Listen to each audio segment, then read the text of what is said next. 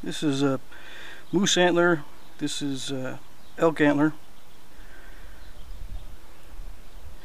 Not sure exactly what type of stone this is. It is from Texas, but I'm not sure exactly. It's not alabates. It was probably a gray color before heat treating. But I'm just going to go and I'm just going to go ahead and try to get this down and finished pretty much with just this one indirect percussion flaker. And I guess I'll use a different size antler. I am going to put some notches in the base.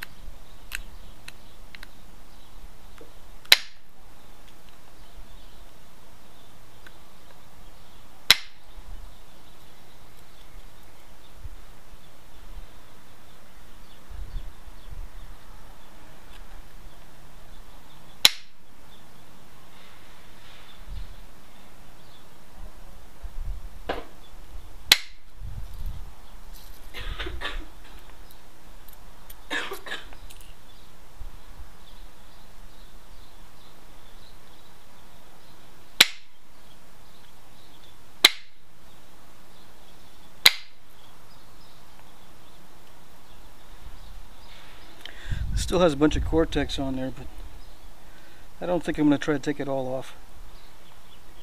It is hard to nap through though. And it seems to be creating quite a few steps there.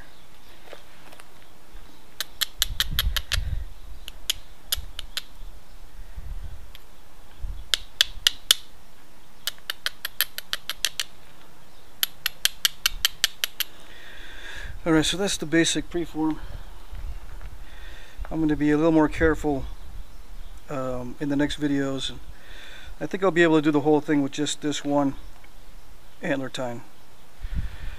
I might go down one more size, but it's going to be a basic triangle and then I'm going to put some bezel notches in there with a pressure flaker. That's it.